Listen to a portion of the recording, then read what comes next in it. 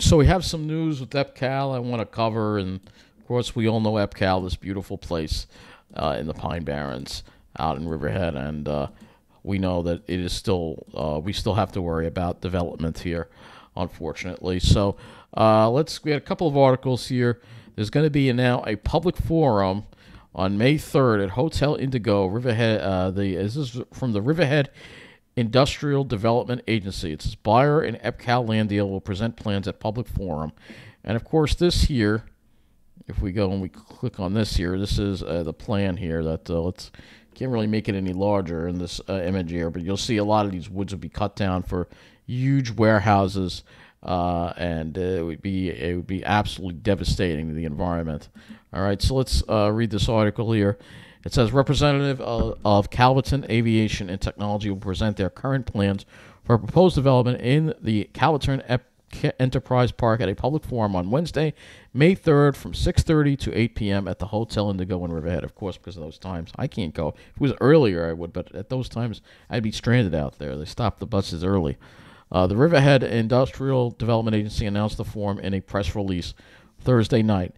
This informal forum is intended to provide an opportunity for the CAT team to update Riverhead residents on their vision for the proposed project at EPCAL, while the agency continues its due diligence on the IDA application made by the town of Riverhead and CAT. And they call this project the Calverton Aviation and Technology Innovation Hub.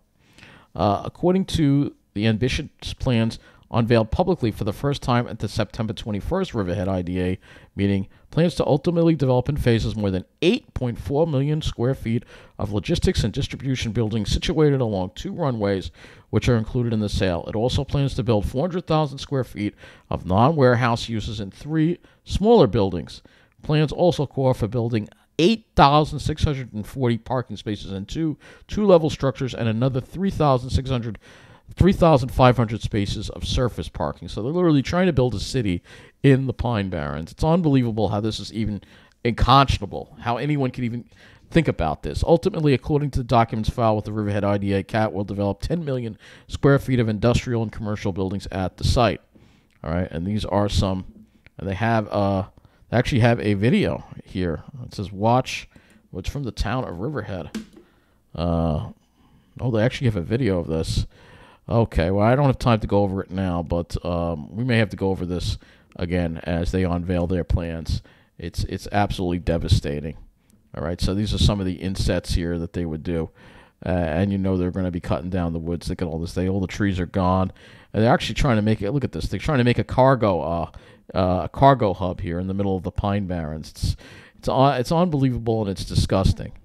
It really is. It really is, and it's just showing you all the diagrams that I've showed you before about this. It's just horrible that they would even consider this. But when we've lost so much already on Long Island, this is a pivotal turning point. If this gets approved, and I think it shows that people really don't care about the Pine Barrens. And there's another article here about EPCAL industrial development, especially warehouses, and EPCAL plans are on residents' minds at workshop with planners Saturday morning. So there was a public workshop at Riverhead. It was about the comprehensive plan. So they were talking about basically various things here. And people are upset. Stop the warehouses. People don't want warehouses anymore. It's just getting industrialized. And people need to do things. It's unbelievable. How can you do a plan for the next 10 to 20 years and saying we don't have to really focus on what's potentially going to happen inside the fence? All right, 10 million square feet of warehouse space would be one of the largest in the world. Largest in the world in the Long Island Pine Barrens, referring to the most recent development plans presented by Calverton Aviation and Technology, which is in contract to buy nearly all of the remaining vacant town-owned land at the Calverton Enterprise Park. And again, where's Governor Hochul? If I was the governor, I'd step in and say, you can't do this. Where is she? No, she don't do nothing. If this tried to do this in New Jersey, the state would stop it. They would kill it right away. According to national traffic safety statistics, we can expect 35,000 daily truck trips from this facility. So basically, this gets done. It's over for the Pine Barrens. It's over. Today's meeting was attended by, of course, Supervisor Yvette Aguilar and all 4 council members. It's just terrible. It really is. To think all of this beauty could be gone, destroyed, because of greed. It's unconscionable. It really is. I mean, I can't fathom this happening. How? I feel like I want to throw up just talking about it. I really do. I mean, look at this beautiful place. Let's leave it undisturbed. Haven't we destroyed enough on Long Island?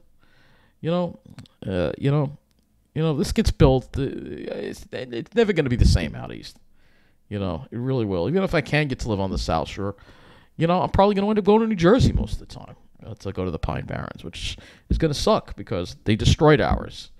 So, again, people in the Pine Barrens, we're going to just go to who to contact here right now, pb.stateny.us. It's the Central Pine Barrens Joint Policy and Planning Commission.